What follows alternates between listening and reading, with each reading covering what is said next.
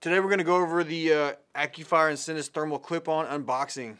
Everybody's excited about this one. I know I am. This has been a long one coming.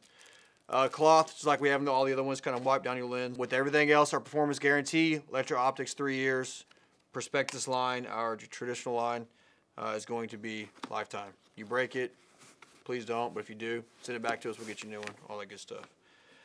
This is actually a two-tier box, so make sure you take this top part out. We'll set this aside and we'll go over this. This is a little neoprene bag to put this in because it is a clip-on. You can handheld, carry it around, stuff like that. Something to protect it.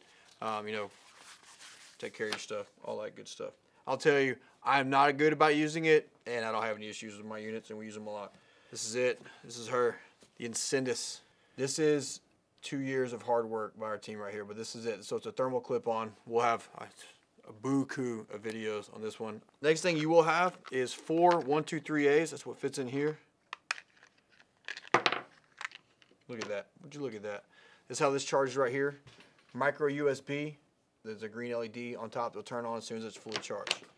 This is how you charge those. It is a 4-whip micro USB charger with a USB Type 2 on the other side. What this is a split cable, because this unit does not record internally, but you can record external to DVR, so you can actually run your USB Type-C on this to plug this in, so you can run it on a battery and also your AV out to run to an external DVR.